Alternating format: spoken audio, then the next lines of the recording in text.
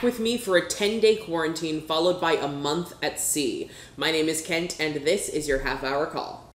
Attention cast and crew, this is your half-hour call. Half hour to the top of the show. Half hour.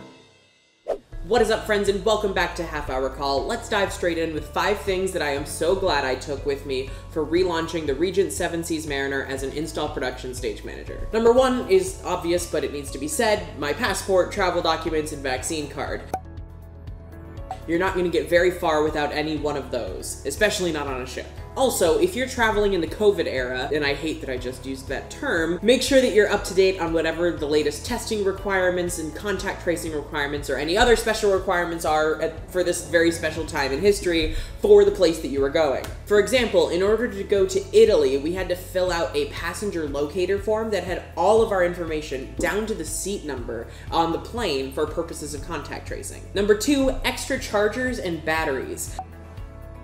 I have 2 laptop chargers, and I went ahead and brought both of them so that I could leave one in my cabin and one at the theater on my tech table. This made the setup that ounce more convenient, and I'm glad I went ahead and packed both. One thing that I wish I had brought, but ended up not bringing, was a power strip, since US plugs on a cruise ship are less common than you might think. Number 3 is my stage manager duck, of course. I take it everywhere, and it has now been with me to 3 continents and counting. I took a short pause from selling these bad boys while I was, on a ship, but they are once again up on the Half Hour Call store. Check out the link on your screen or in the description below. Number 4, clothes, which I know seems obvious, but specifically clothes that are both functional and fancy.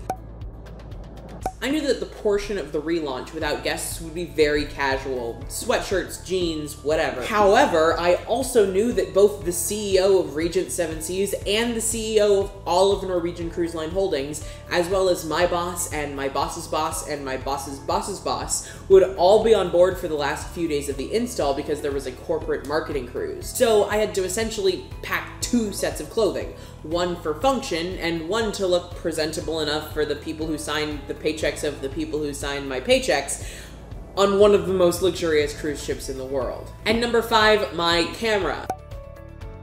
Obviously, I wanted to get footage for these videos, but I'm just generally really happy that I packed my camera. Since I am the install stage manager and someone else is physically running the show for performances and major rehearsals, I was able to capture some great images of the shows, as well as memories of this once-in-a-lifetime experience.